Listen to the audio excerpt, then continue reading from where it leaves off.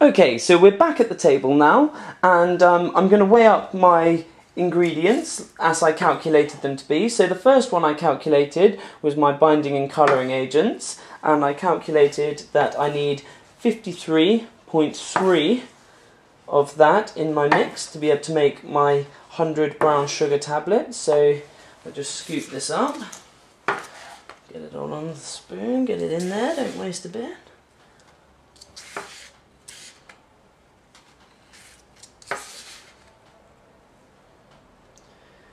.3, I've gone slightly over, 54, 53.9, 53.7. There we go, 53.3. And then on top of that, I'm going to add my 10 grams of brown sugar as I calculated it. So I'm now going to take the mix up to 63.3. And there it is. And next, we're going to mix it all up. And as I said previously, I do sell mixers on my website, and they are definitely a very, very, very worthwhile investment. If you're working with something very crystalline, and it's in big chunks, then the best thing to do would be to use a mortar and pestle to reduce it down to smaller granules like sugar. Or if you don't have access to a mortar and pestle, or if you're going to be doing it on a very large scale, then I am also able to get hold of granulators. If you just go to the contact us section of our webpage and let us know what you require, we'll get back to you as soon as possible.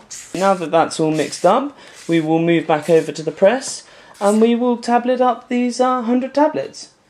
Okay, so we're back at the press and we've got our active ingredient that's been mixed really, really thoroughly now with our binding agent, and we're going to spoon feed this into there. Well, try not to get it everywhere, but it's only brown sugar, it's not big enough.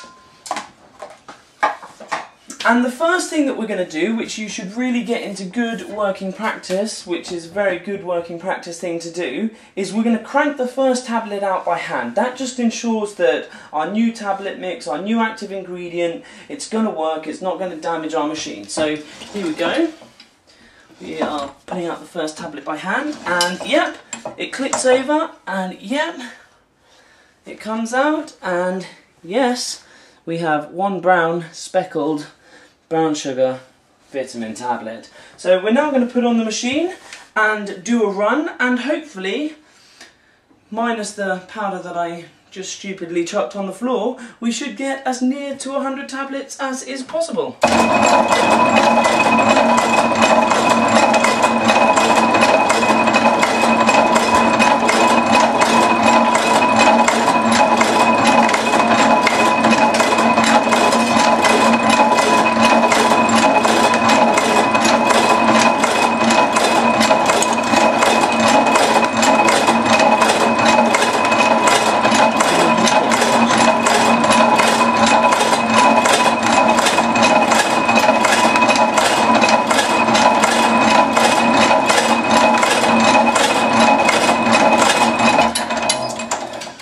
Count them up and we're going to see how close we got.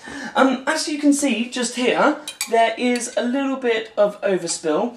What I tend to do is I tend to set up a tinfoil tray around the base of the press. I calculate that spill to be between 5 and 10%.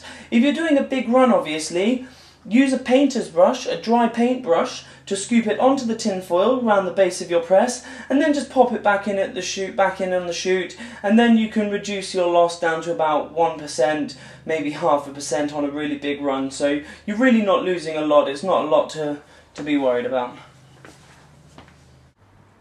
So we're back at the table, and I've lined them up into rows of 10, except for this 10, which you can see is 4 short. So we got 96 tablets out of our mix that was meant to create 100, which is fantastic. I'm pretty happy with that kind of accuracy. It's just 4% out, and as you saw when I was filling the machine, I did actually spill a little bit, so I'm not too disappointed in that at all. And if I pop on the scales, hopefully, and take any one of these random tablets, it should weigh about 0.6. So 0.7, but these are only single digit scales. I mean, if we put 10 on there, 10 random ones. What are we going to get? Hopefully we're going to get about 6 grams, which would work out perfect.